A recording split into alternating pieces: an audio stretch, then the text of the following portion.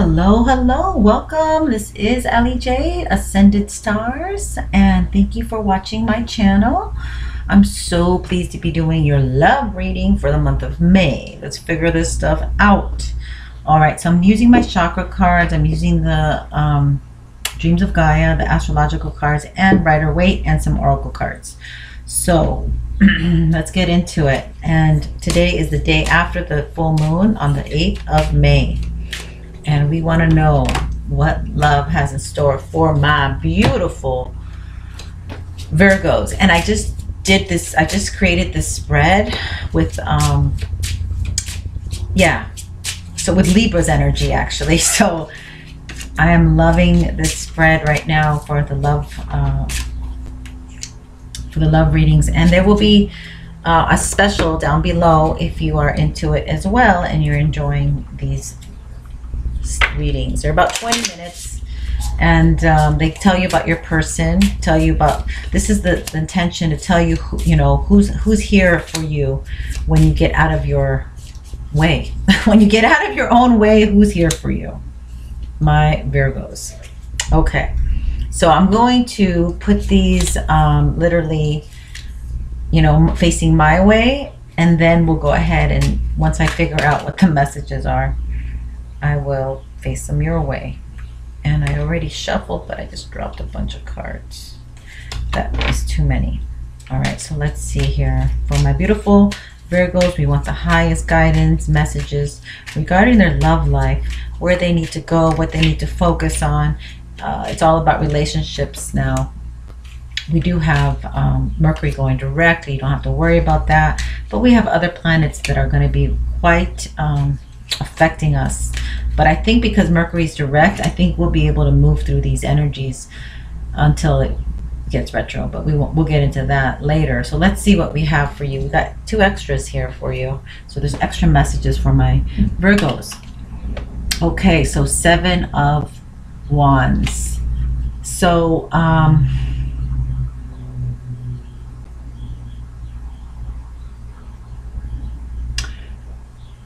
your partner, their belief, your future partner, they're having a hard time standing on firm ground regarding what they believe. Their belief system is shaky. Okay, that's what I'm picking up. Their belief system is a shaky, rocky belief system. And because of this, they have a roving eye. I have to laugh. I'm sorry. I laugh at inappropriate times. But I think when it comes to you, Virgo, they really have a tender spot for you. And this looks like a love connection that's wanting to come. Okay. They may not be the most secure person or feel the most confident almost, I'm picking up. But let's see what else we have. Yeah, there's a lot of insecurity here, and they're fretting about something, maybe just falling in love at this time. But they're, yeah, okay, so this could be your energy too. Like you might be really stressed out about meeting someone, and you know, but there seems to be that this is a sincere love and it's growing. And thoughts, this person needs to be calmed down. Either you or this person needs to be calmed down by soothing more, somebody who understands them, somebody who's compassionate, somebody who is patient, somebody who takes the time to discover them or you. Interesting energy. Okay, so we'll leave this. But you got, let's not forget, you have the 2 of Cups here. So this is really beautiful energy. This is a love connection. The Queen of Wands at the bottom of the deck. So you have to be in your power, my Virgos. Stay in your power. You're being represented by the Queen of Wands. So that means that you're very desirable to this person. Okay? Very desirable to this person. Or vice versa. This person's very desirable to you. Or it goes both ways. But you know, if this is at the bottom, follow right now. It's a fierce, it's go time for Virgos, because you ain't got nothing stopping you. Everybody's like getting held up by these outside planets, but Mercury's online, baby. Mercury's online, and we are just like shooting along, okay? And we know a lot. Like, we know these energies, how to move through them, because we've seen that. We've seen through the veil. A lot of my Virgos have already seen through the veil like ages ago. It's like people are playing catch up, and basically it's go time for us to get ready for all the flocks that are waking up. But anyway, that's a side note. Let me look at your cards here for love.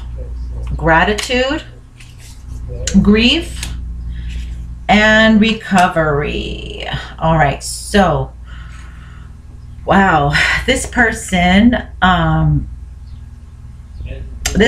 really seems to be like very grateful for having you in their life, but they've gone through some hard times. They have seen some hard times here. They have experienced they're also loyal to something. Like, they have a lot of gratitude, okay? So they're aware that you're a good person, and that you're here for them, and that you're in their life for a reason. Like, they kind of get it. Like, they're not stupid. Like, they're not asleep per se, okay?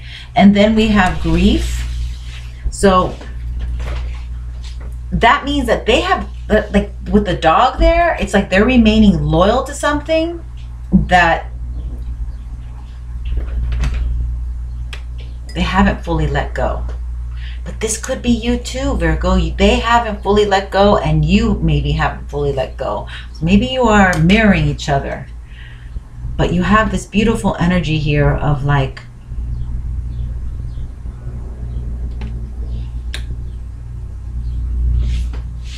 you already know what the answer and what the key is for your happiness.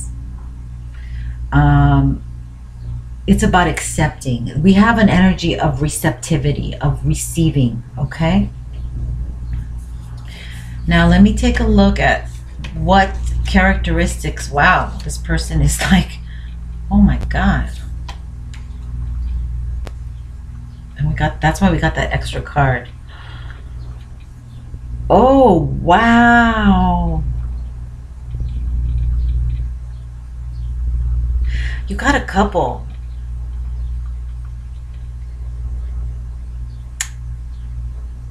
Okay, so you got a couple here. This person can very much understand you. They're very intuitive, and they can connect with you. It's not a couple. It's like an older, younger thing. Okay, this person's gonna grow with you, Virgo. Like, it looks like they're gonna get out of their comfort zones and grow, because you are you had that this is it, because you have enough kindness and understanding and compassion to give them the space to grow, okay? So this is beautiful. So they're gonna grow from being like less mature. They have a desire. They have inside their soul, they want to mature, okay? They want to evolve. They want to grow spiritually. That's why the gratitude card is here. This person is expanding their soul right now. They're growing, okay? They're really opening up their heart, and I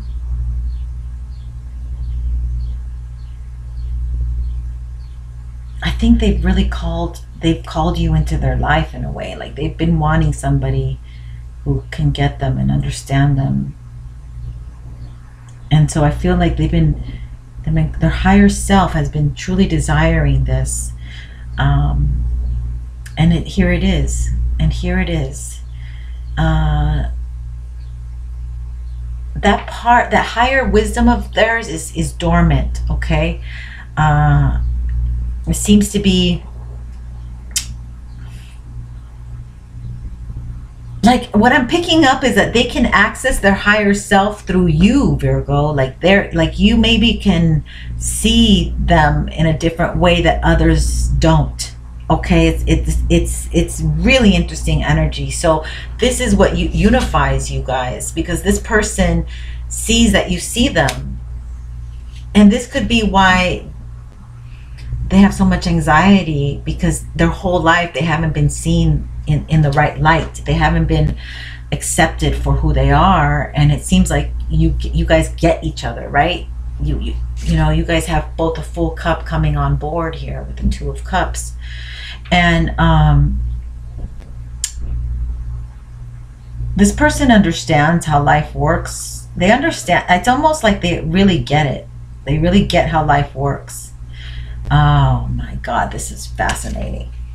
This is, they really get, and they've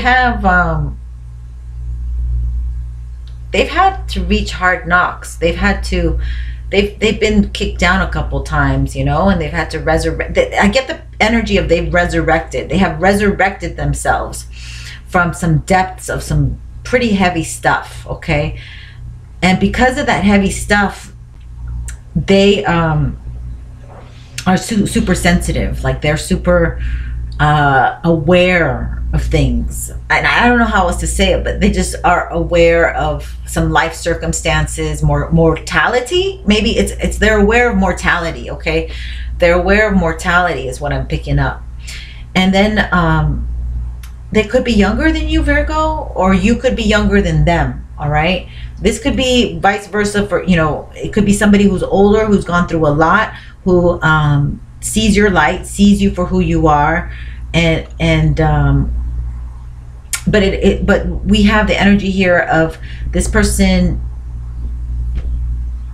They're like you. They're pretty inquisitive. Like they don't just take things. This person doesn't take things at face value. They have their own inner wisdom. They do their own research, or they have some kind of way of getting information quickly. Like they have, I mean, it's called the internet, but I don't know. Like maybe they have a portal, or they have a connection to the divine. Maybe they are psychic themselves. Maybe you two are very psychic with each other is what I'm picking up, because I'm picking up Pluto, seeing the owl here. And this person doesn't need too much for them to get it. Okay, they might be not come across like they're really super smart, but when you start talking, like you guys get each other. And we have the key twice here. Oh my God. Okay, we have the key twice. Okay, we have the key here, and we have the key around this person's neck right here. I'm not sure if you can pick up on that. Now I saw that skull as the Pluto card. So it's like this person, I think, has really been, I'll show you the other cards. But see, I'm doing an intuitive reading, so this is not going to necessarily give you, you know, if I show you the cards, the same information that I saw, because I'm looking at this from a whole different perspective, okay? The way that I do my reading right now with these Dream of Gaia decks is intuitively. And so this person is they're a reader. They could educate themselves. They're a self-educator, okay? They have taught themselves things. They have taught themselves skills. They have taught themselves what they like. They don't let anything stop them. Like when they like something, they'll go for it, and they'll go for it. They're not like waiting for school or whatever. Their mind is very fertile, is what I can tell you. So you guys can speak about a lot of different topics and things like that. Okay, so we have the Cancer energy. This energy is emotional, sensitive, caring, and loving. It may concern family, a mother, or child. So this person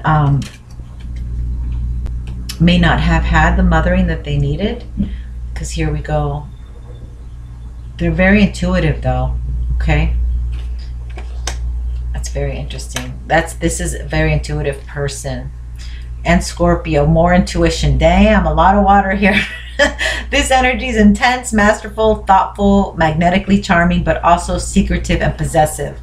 I would definitely go with this here. Like this is kind of giving me the same vibe, where Scorpios are super smart and they do their own investigative work and they just dig in and dive. So this person, I think, has been wanting a person of, you know, like a connection. This person's been yearning for a connection, I feel like, for a while, and they're finally getting it. Okay, so let's see some more here, what I can do with the surrender cards. What you need to surrender. It says surrender to spirit. Once you've done everything you can to achieve a goal, turn the situation over to the divine. Let spirit work its magic for you. So you don't have to do anything to get this, okay? You just have to be you, Virgo. You just have to connect to your higher self, to your higher realms. Be at peace, do your work, unfold who you are. Oh, and here, speaking of peace, your soul card is peace. I am a being of love and I release all negative energy. So this is like just a little bit of more purging for you to do. It could be for this individual or for you, where this will be brought to you, but you need to just allow. We have a lot of this receptive energy of the feminine to allow, okay? Let things happen. All right, so we have 3 more cards. Karmic completion. Yeah, so you're still karmically releasing, or they might be karmically still releasing what needs to be released. It could be happening as we speak. It could be this month. It's done. One and done. We don't need too much work because we have 11. Individuality. Okay, so it is about, for you, Virgo, and for perhaps your partner, to detach yourself from the past. Okay, we still, right here, the past, the loyalty to the past, the way that things, releasing the things that you thought the way things were going to work out, being loyal to a false memory, a false positive, right? So this is your chance to really shine and to really be yourself and to be going for it. Like I said, Mercury is full throttle. We have Mars right now that's doing pretty well because that's not in retrograde. So this red energy just tells me you will have the energy this month. You will have all the tools in your toolkit to get you to the next level. And so I think you have to really focus on that for yourself. But also I got parenting.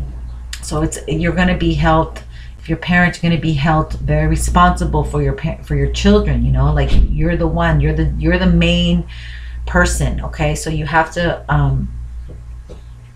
remember that. And there's no space for this, but I'll put it on top of here. And then we have innocence. Yeah, because Virgo knows about innocence. You rule innocence, you know, you are the virgin. So it's about protecting your children and their innocence. Maybe you have a lot that still, like, you know, to contend with. Either you're waking them up into the real world and how to do things. Like I know I'm doing that with my son as a single mom. And it's very time consuming.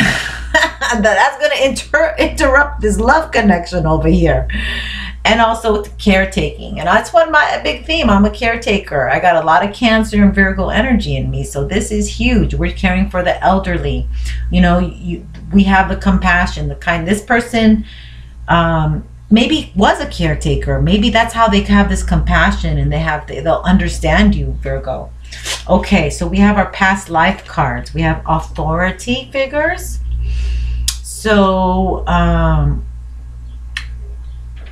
there's a theme going on with authority figures. I don't know what it is. I can pull a card on that, which I don't mind because these are kind of cryptic energies. Let me pull the gosh, man, Virgos, you're making me hunt. You're making me. Let me pull the Psyche cards. Oh, you can hear the plastic on my chair. Okay, here we go.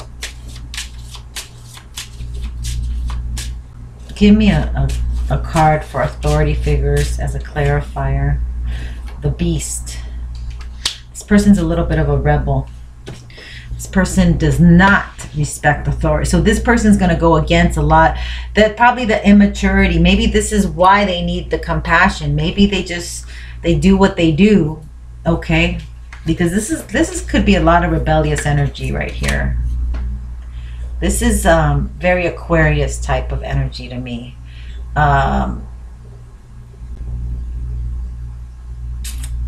Thinking outside the box, being an innovative, wanting what they want, not paying attention to the guidelines and the rules. So this person is a rebel, maybe a little bit of a bad boy, bad girl type of thing, which Virgos do like. And then we have vows.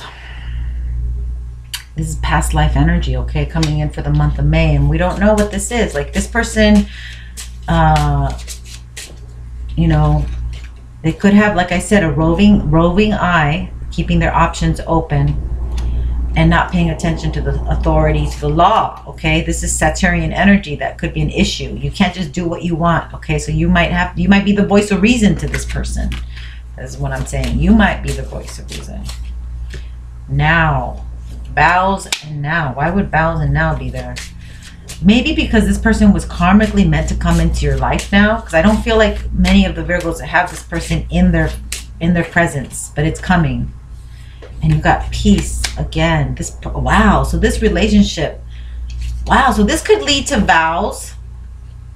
Oh my God. Like this could lead to vows. How beautiful. How beautiful. OMG. Okay, I'm not going to say anything. That's what I pick up. I'm going to leave it there. But let's do the oracles. I got 3 oracle, or I don't know how many want to come out. Couple oracles. Oracle, gem oracle reading here. Precious gem oracles. Let's see what energies you can leave us off with. Oh, this is a beautiful energy. It's self-acceptance. Rhodochrosite. When you have self-acceptance, you don't need anybody to come along and put their wand on you and go, ding, I make you prince, I make you king. No, you are queen, you are king. So self-acceptance, what does it say? It says, I fully accept myself and know that I am worthy of great things in life. Wow. So this is finally feeling worthy for that love, finally going for it. You know, I think it's this Mars energy that, you know, Mars is the ancient ruler of Scorpio, and it's like that drive, it's like that animal, that animalistic thing. And you know, people always say, wow, you know, Virgos were so sexual, but once we have full throttle and we feel comfortable, it's like, hey, we're just as down as those fire signs too. But it's just getting past those barriers for those, you know, because we've seen so much, we feel so much, we've been betrayed so much in past lives, our polarities, Pisces. Okay, so listen, here's what I have for you for the guidance. Oh, bummer. Love's right at your doorstep, but you gotta retreat. Thanks a lot, universe. Let's talk. Oh, music. Well, just retreat and listen to music. Maybe your person is a musician. Okay, also that could be that you could. They could be very. It's very possible. Oh, because they want you to focus. They want, this one popped out. They want you to focus on yourself right now and what it is that you need to get involved in. What do you need to focus on? Like focus on your family, okay? And there's still purging to be done here. I've kind of, for some of you, I feel like you guys are going to have a lot of sexual chemistry, a lot of connection, physical connection. So it could be a lot of like romping around almost energy is what I pick up. So, but I don't know why retreat is here. Let's pull a, which one should I pull? I'll pull a Psyche for the retreat. Why is that here? Oh, this one came out. Liberation. Liberation came out on top of. So I'm getting 2 energies, like either some people are coming out of a retreat energy of like hibernation, you know, because we are going to be, I guess in May, hopefully be out of this quarantine, and we're going to be you know, after this time we'll feel liberated, we'll go out, but there's a little snake there. So a lot of sexual energy, guys, a lot of sexual energy for you up this month of May. Okay, that's what I'm picking up, a lot of sexual energy. So, you know, be very careful, health conscious. I guess with sexual energy that's 6 feet apart don't matter. But anyway, I'm not here to judge. I'm just here to tell you what the reading is, how I see the energy, how I interpret it. I hope you like it. I hope you have a great month. I hope you do meet the love of your life as well. So, like I said, this type of reading, you know, is a general. So take what resonates and what doesn't. But also, I do have it down below as a special. And much love and light. Take care. thumbs up, subscribe. Till next time. Bye-bye.